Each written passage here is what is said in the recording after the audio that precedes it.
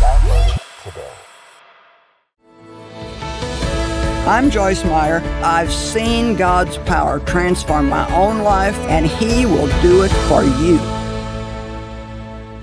This is going to be so much fun because today you're invited to a party for Joyce.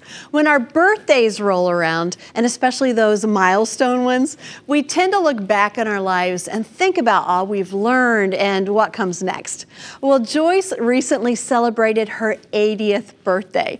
So the Talk It Out podcast crew took the opportunity to pick her brain. It was a great chance for all of us to learn a lot, so come join the party.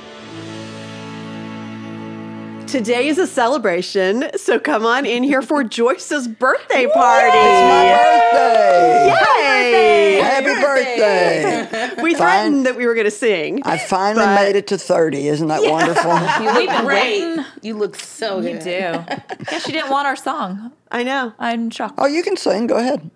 Are you ready? I want you Let's to, go. Karen. She said no. No, I don't Time actually for want the it. world. Happy birthday to Joyce. That was very Marilyn Monroe. Then the spirit fingers. Then, yeah, jazz hands. Joyce, is there That jazz really like wasn't it. too bad. It wasn't bad at all. Yeah. You did good. Joyce Meyer said I could sing now. Did you hear that just now? Sing Yeah, right. but She said she you doesn't sing- have her she said hearing not aid that in. bad. She said not that bad. That's okay. I'll take it. Well, this is a big birthday for you. Yeah. 80. It's amazing. I'm an It is amazing. octogenarian. We'll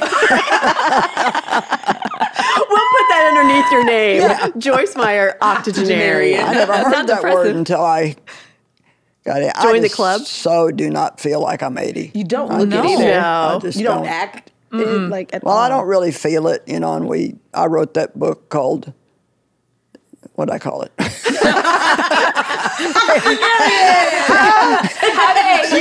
to have a age little without problem. growing old. I do have a little problem with my memory now.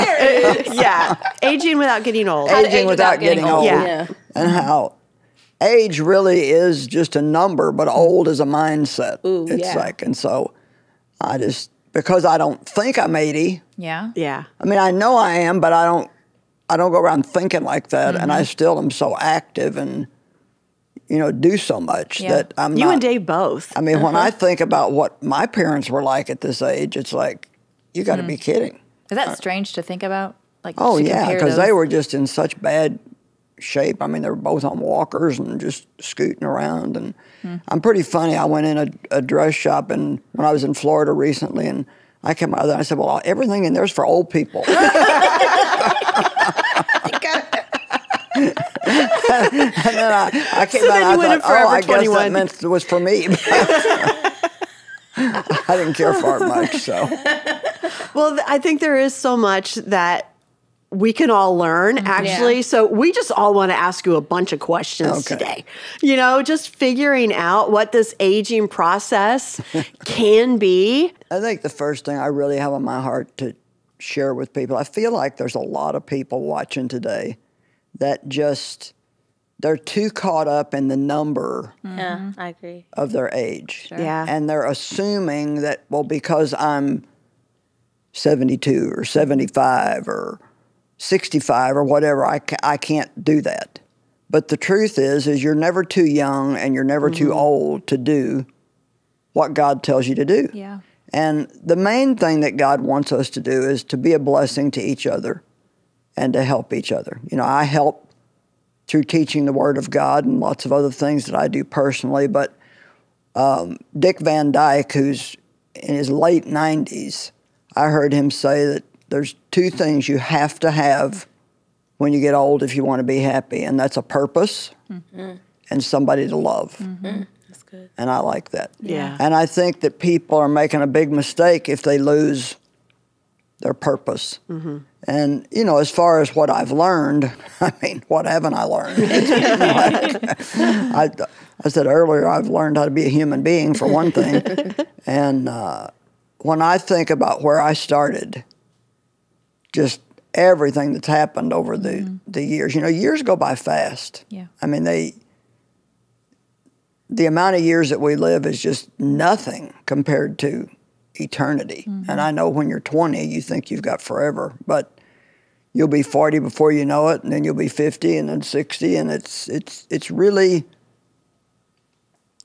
wise to make good use of your time.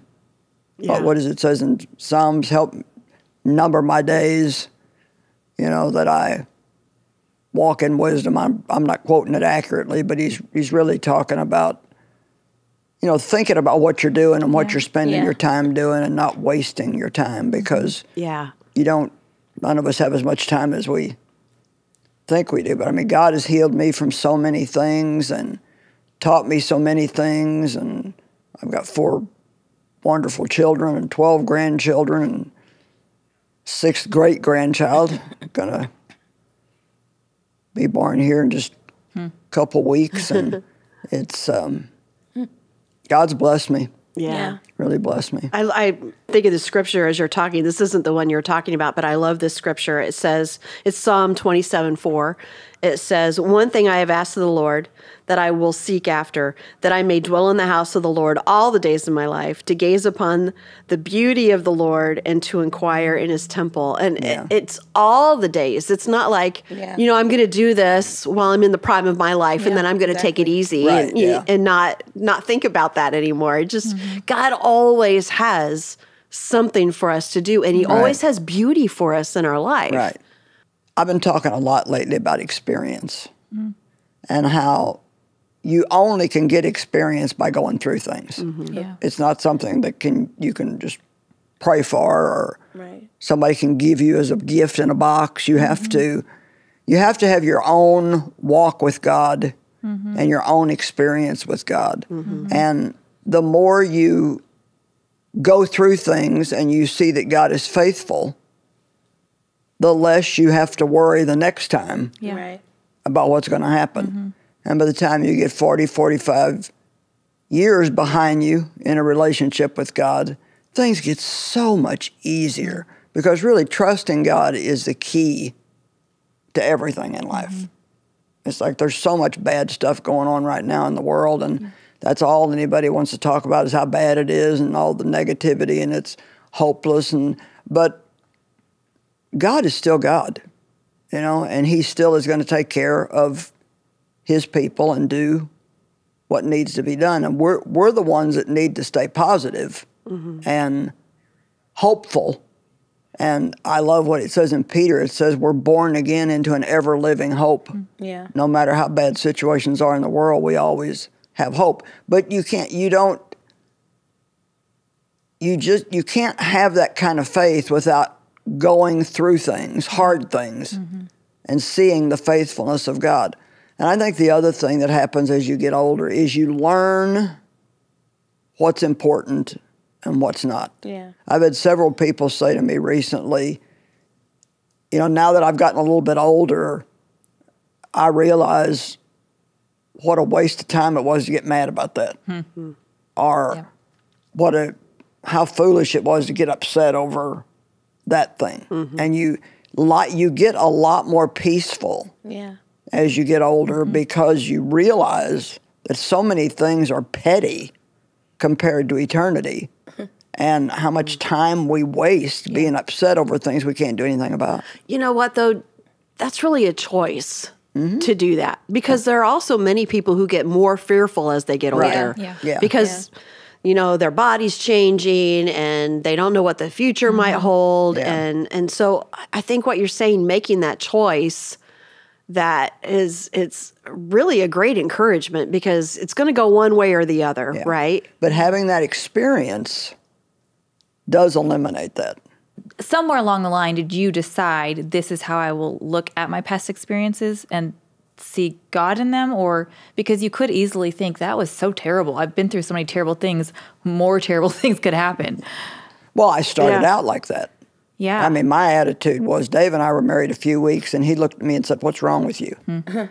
And he forgot that he prayed for somebody that needed help. He asked for it when he wanted to get married. So he got exactly. He asked for it. It was his own asking. That's what I tell you. He answered prayers. You asked for this.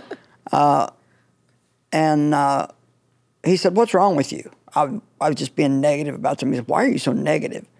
And I'll never forget what I said to him. I said, well, if you don't expect anything good to happen, then you won't be disappointed when it doesn't. Now, that's how negative I was. Wow. I had so many disappointing things in my life that I did fall into that trap you're talking about just having what the Bible calls evil forebodings in Proverbs 15:15, that all of our days are made unhappy and miserable through evil forebodings, so expecting something bad. But the Bible tells us to wait on God and put our hope in God. And if you study out the word wait on God, it actually means to expect something good to happen at any moment. So you start out in life, at least I did, and I think most of you will say this, trying to solve my own problems. Yeah. You know, I said I trusted God, but I always wanted to have a backup plan. Just in case. Just in case. Plan B. And I mean, I was very much like Abraham and Sarah, you know, this is taking too long, and so I've got a good idea, why don't you do this? And then I'd go do that, and that would be a mess and wouldn't work out. And there's a scripture in Jeremiah that says, my people have committed two evils. They've dug for themselves wells that have no water in it, and they've gone way too many days without seeking me. And I love that digging wells that have no water in them. It's like you work and work and work at something, and then it's like, well, this isn't working. And so you either will, it is a choice, because you either will drive yourself totally insane and just be worn out and miserable all the time trying to do things yourself. And most of us do reach a point where we just say, I can't do this anymore. Yeah. And it's kind of like that surrender point, I think, where you finally just, whatever. It's yours. But it's God's. Yeah.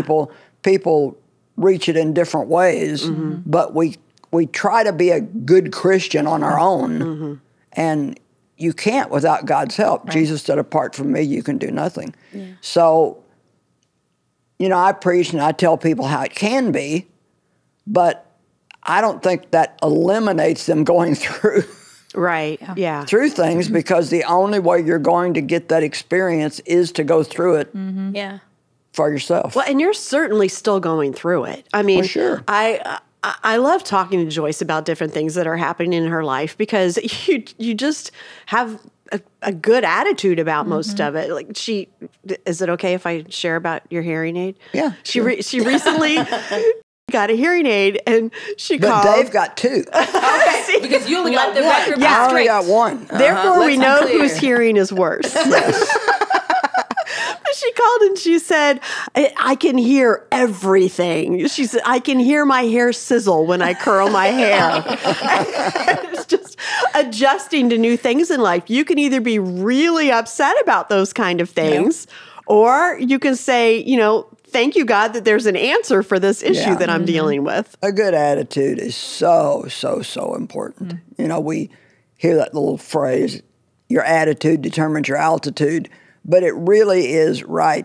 A good attitude really determines how far you're going to go in life, and it determines your joy. Yeah. You know, it even determines how many friends you're going to have and what kind of friends you're going to have. Nobody wants to be around somebody that's just negative all the time and just always sour about everything. And it doesn't do any good. I love to surround myself with people that are doing what I want to do. Like, at an early age, I know that there's a purpose in my life. Like God has called me to do something, something not little, something big. And I knew if I stayed in my little circle of people that had small minds, and everyone was, when they got a diagnosis or when they just fell apart, then I knew that I would stay in that mindset, that small mindset. So like the importance of putting people around you that are doing better than you is something that I think a lot of younger people need to really grasp onto. Right. Yeah, like, all of us. We need inspiration. We need someone that, I like to surround myself with people that are doing not what I want to do, but doing like great things, that are following their purpose. And so that, I just want to say thank you to you, because I've seen you go through so many things, and you never complain about it. And you kind of like, big things. I was just watching one of the episodes that we had done before, and you were talking about, I have to have cataract surgery.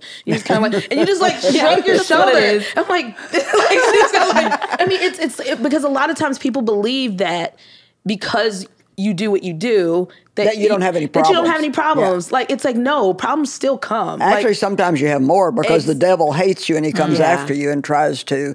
I think different people, too, have different areas of life where the enemy attacks them. Yes. For me, it's always been physical stuff. Yeah. You know, somebody else, it might be financial, or somebody else, it might be their marriage, you know, that the enemy will come after. But for me, it's always been physical, but it's never... God always gives me the grace. It's like Paul and his thorn in the flesh. Yeah. God said, my strength is made perfect in your weakness. And so who knows? I don't know why I've gone through as many physical things as I have. I know it doesn't mean that I don't have any faith, because you have to have faith to go through those things. Yeah. And it's... I told the Lord one time, I feel like I'm put together with spit and glue. It's like a little duct tape, you can do wonderful things. Just a little crazy glue. Keep it on hand. But I work out with a trainer still 3 days a week. And, you know, I'm doing conferences. That's some strong glue. That is really some really good spit. TV. And, you know, you're talking about like how I've faced things. And one of the things that I've learned is, if you take life one day at a time, you can pretty much handle anything. Yeah. Because God only gives you grace one day at a time. Yeah. Just like he gave the Israelites the manna one day at a time. And if they tried to gather more, it would stink and get rotten. And so it's kind of amusing. Some people say, you know, my life stinks. Well, maybe it's because you're trying to gather tomorrow's manna today. You know, you can't. And that's something that I was not able to do in the earlier years of my life. I wanted to have everything figured out. And I'm still a planner, but I've got some things coming up in the future. I need to have a sinus surgery in December, and we hadn't got to my nose. My nose had never been worked on, so now we're going to get to that. And, but you know what? It's like I always end up better off, and I'm not going to worry about it till that day in December comes, and then I'll go. And they said you can't sneeze for 2 days, you can't do this and that. And I thought, how do you not sneeze? I don't know, but I guess I'll just. Oh my goodness! Get all the feathers and everything away. I'll see what happens. Get it all out. If I have to sneeze, I guess I'll try to do it through my mouth. It's going to be rough for the glue, but I'm going to need some tissues around. And, people get so afraid when something's wrong, and it just, you can It's do natural. whatever you need to do through Christ, who is your strength, especially if you keep a good attitude about it. Yeah. It's our bad attitudes that make it 100% worse. So than what it would happens be. when you wake up not feeling good? That bad attitude's creeping in, because it happens to all of us. So how do you turn that around so you don't sit in that all day long? Well, for me, a lot of times I'll just, first of all, I've learned if I really don't feel good, I'm kind of better off if I'm not around a ton of people. Yeah. that's true. You gotta know Because yourself. I might not be as pleasant as I should be. And, I've learned to, sometimes for me it's helpful if I just like work on a message or work on a book. Yeah. Something to put my mind into other than just how I feel. Yeah, that's good. And I do have days when I don't feel good, and there's really no particular reason for it. I just don't feel good. But Dave has taught me, because he's this way, he's like, if I don't feel good, I don't worry about it, I just rest. And that's, it's all of us trying to figure everything out Yeah. that makes it so bad. It's like, how simple is that, Right. I have a really important question I'd like to ask you. If you could look back in your years, which decade did this stuff make sense to you? Like, did it start clicking? At what point did it click? Yeah, at what point did it click where it's just not worth worrying about? Like, how many more years do I need to go to be like you? Let's ask it this way. Let's just What I mean is, how where's much the hope time for Aaron? I'll stop worrying about it. Well, it comes gradually in certain things, but you're probably not going to like my answer. Great. But appreciate your honesty. I would say that probably in the last 10 years has been the best. So that means so many left 70. to go. Oh my Lord! You're double my age. That actually gives me hope, though. But see, when I was like in my mid-60s, I was still going out of the country 3 times a year, 3 weeks at a time, going overseas, jet lag, doing all this stuff. And so God has given me supernatural strength and energy Absolutely. to do what He's called me to do. And like even things like it was interesting because when it was time for me to stop going out of the country, I didn't want to stop because I loved those mission trips. Yeah. But I mean, nothing worked out. I mean, it was just like I would have had to have been just plain stupid to not see that God was closing the door. Yeah, that's and true. He didn't. God just started making it happen. I mean, our permits would get pulled at the last minute. Wow. Just different things would happen, and we just couldn't. And before everything worked out, I mean, we had such favor that it was amazing. We'd get into places that nobody else had been able to get into and do things. But see, the good thing for me, and I really thank God for this, is because I have a media ministry and there's so many media outlets today, the devil can't keep me out of anywhere.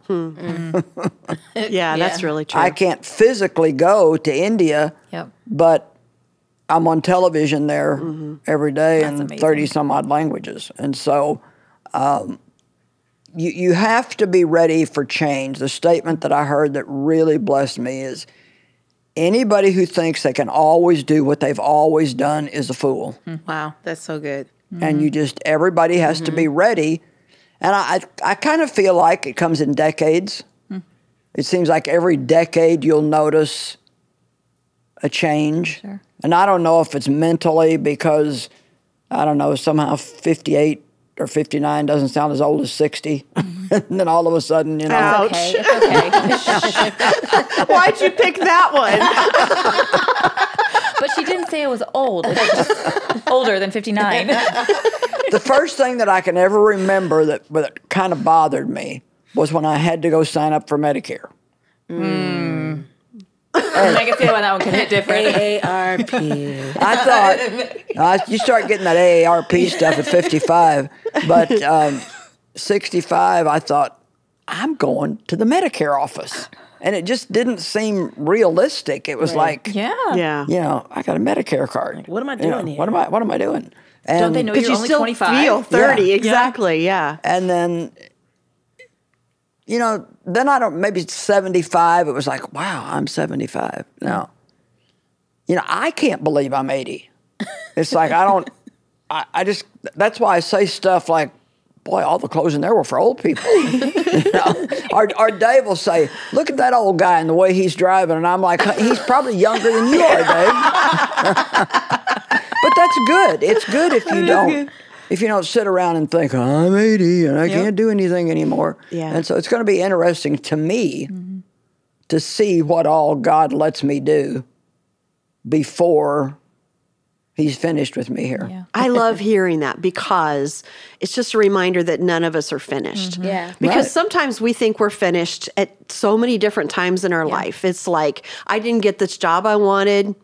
I'm just done. My career is over. Yeah. Right. Or, my marriage is now not what it was. And so it's over for me. Or I'm turning whatever age. Yeah. I've missed the opportunities. And you see God opening doors still for you every day. Well, and the other good thing is, God has provided some wonderful people to help me. I just had to be willing to let go of some things. That's hard. Good. Ginger's one of those people. She helps me a lot in the conferences and just a lot of the things that I used to do. She does the missions trips now, and sometimes it's a little hard not to be a little jealous when she gets to go and I can't. But I get over it real quick because I remember jet lag. Yeah. Yeah. And, the day will come when she won't be able to go. And, people always ask, well, what's going to happen to the ministry when you're no longer here? We have got a longevity plan. This ministry is not going to stop. We're going to keep my teaching on, You know, I mean, Dave listened to one guy on the radio for 20 years and didn't know he was dead. Oh my goodness. And so I can stay on all these different media outlets. The teaching doesn't get old just because Right. The word's the same. you do. Yeah. And we're just not going to tell anybody when it happens and just keep just, you know, just no one will notice. You'll never know. put that video on and Keep it going. until someday they say, man, That's not true. I want to make that clear. We will not do that. she needs to update her dress. But it doesn't have to stop. Yeah. And we're going to do just as much in missions, probably more, because it will become, you know, maybe even more so a missions organization. And God can do anything that he wants to do. It is really helpful to hear such practical, real-life advice from someone who has lived through a lot. Joyce said it well. She said God is going to do what he wants to do. So if we can get into that plan with him, we'll realize how true that is and how much better our life can be when we don't fight back quite so much. Are you like me? And probably Joyce too. We can be fighters, and sometimes we need to learn to fight for the right things, those things that God really wants us to do. And it's easy to get sidetracked into some of those other things. So we are just so blessed to get to be a part of what he's doing around the world. And what he's doing in your life right now, you could be amazed by it. You see, you can be a part of it too, all without leaving the comfort of your home. And if you would like to do something special for Joyce's birthday, something that would really mean a lot to her, there would be nothing more important to her than to be able to help more people. And we can all do that together through your special gift today. If you would like to give anything at all that would go to our missions outreaches all around the world, I think you'll be amazed by what God can do. And when you do that, you are a part of so many things. Your missions gift can help feed, it can help provide water, education, it can go into our Project Girl program. It can do so many things, and you're a part of all of it when you give that special gift to make a difference where it's needed most. Now, whatever age you are, know that God can do big things through you, and we appreciate you so much. Have you been looking for a 365-day devotional? Well, look no further than the Promises for Your Everyday Life devotional from Joyce Meyer. There's a focus verse for all 365 days of the year, along with a prayer starter. Get your copy of Promises for Your Everyday Life devotional at joycemeyer.org/365devo. We have an exciting YouTube offer that's specially designed to help you spend quality time with your kids and nurture their growth with God, the incredible power of God's Word, and Best Day Ever, 2 remarkable books crafted to inspire kids as they embark on a faith-filled exploration and discover the wonders of God's love. Unleash the power of faith and create unforgettable moments with your kids. Go to joycemeyer.org/kidsdevo and grab this limited time offer today. The biggest thing that we need to do is learn how to think like God thinks, and the only way you can do that is by knowing the Word of God. In Words to Live By, Joyce Meyer shares how studying the Word of God transformed her life. Experience a deeper and more meaningful relationship with God through the captivating collection of verses in this beautiful hardcover book by Joyce Meyer. Discover the transformative power of His Word. Words to Live By from Joyce Meyer. Get your YouTube exclusive offer today. Go to joycemeyer.org/words and the number 2. Have you ever been trapped in a never-ending frenzy where every passing moment feels like a blur, leaving you gasping for a chance to pause and catch your breath? In her insightful book, Pursuing Peace, Joyce Meyer explores the importance of seeking peace at all costs. This beautiful hardcover edition is filled with meaningful scriptures and uplifting quotes from Joyce, providing valuable guidance for living a peaceful lifestyle. So grab a cup of coffee, find a comfortable spot, and embark on your journey to find peace. Remember, this limited time YouTube offer won't last long. Go to joycemeyer.org/pursuit to get your copy today and start your pursuit of peace.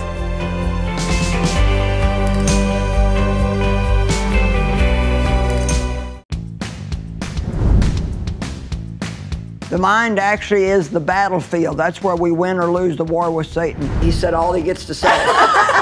He says, the rest of the day is mine. You start asking God to heal you, and He will restore. Is the God of all comfort, and I am so grateful that I know how to call on God.